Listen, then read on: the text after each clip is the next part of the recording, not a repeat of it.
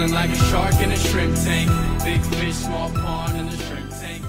Hey everybody, welcome to the post-show wrap-up of the Shrimp Tank. We had a great show today with TCP Asset Management all the way in here from Columbus, Ohio. Of course, there's my co-host, Lee Heisman. And as always, you need to go to shrimptankpodcast.com because you had to hear our podcast today. If you want to know one thing that every business owner needs to do with their money, you got to hear these guys. I think it was in segment 2. It was really great. As always, go to Apple Podcasts, Google Play, Stitcher, SoundCloud, iHeartRadio, or anywhere. Find us on the internet. You have to hear these shows if you want to be able to start a business, grow a business, run it, and eventually exit. It's the best podcast to listen to. Yeah, gentlemen, thank you so much for coming all the way in today. But I wanted to ask you, Phil, tell us a little about the firm and how you guys function differently than most of the firms in your area. I think one of the things that we do internally is we really have a collaborative spirit in what we do, and we live that on a monthly basis. We have different touch points as partners with our team, whether it's through different group sessions or through what we call a development team. And it's a time where we can share ideas, implement different things, talk about challenges, and really sort of sift through what we can help create a better client experience for the end user, which is our client families. So I think that culture and trying to implement that into our decision making, our habits, is a challenge, but it's really enjoyable because you're getting a lot of different diversity in thought and perspective. But I would say that that's how our clients feel the difference of what we do on a daily basis is it's driven by the internal communication and development. Guys, we talked on the show today a lot about business, and for a lot of our business owners that are watching the post-show wrap-up, they may be wondering in this gig economy, do I hire somebody who's a 1099 or should I do somebody as a W-2 employee? Do you have some advice for folks that are watching the post-show wrap-up? Yeah, I think it really depends on what type of business you have and your setup. And, working with someone like us can really guide you in that path. For some people, a 1099 contractor might be the best route, just depending on the business. For others, it would be a W-2. And, with that, you have to realize that you have to follow all the state employment laws. And there's also benefits and other packages that could be with that as well. So I really think it just depends on your industry and your business and how it's set up, and working with a qualified professional can really give you the input that you need.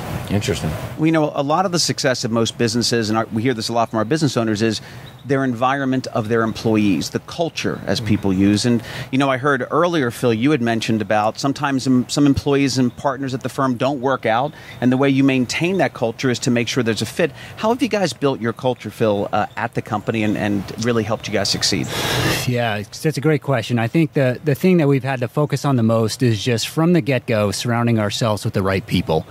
And that means that there's a saying, people don't leave bad jobs, they leave bad bosses.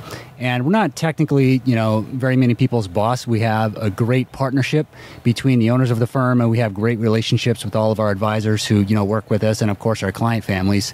But just focusing again on having the right people involved, building culture, and if there is a problem, eliminating it right away before it becomes something bigger than it has to be has been key for us. So just focusing on the right people and having a lot of fun together is what makes it all worth it. I think having fun is definitely a key. So if people want to have fun and use your services, how would they get in touch with you?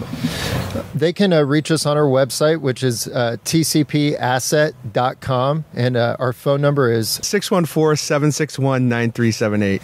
I like that. Well You're done. glad that these guys know how to basically do debits and credits and not worried about phone numbers that are on here. Guys, Very true. You came here all the way from Columbus. I couldn't leave this post-show wrap-up without asking this question.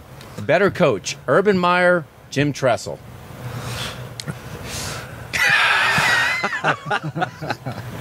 better recruiter, Urban Meyer. Better coach, Jim Tressel. Boom, there Is you this have agreement it. on here? Do we have agreement?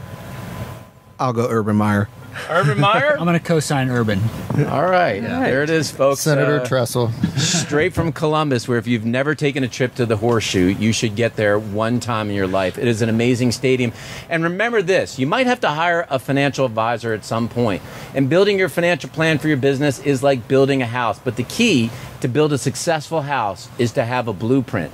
And what the folks do at TCP Asset Management and what you should be looking at is getting that blueprint, because once you get the blueprint in place, then you know how to pour the right foundation. That gives you the structure to build an amazing financial house.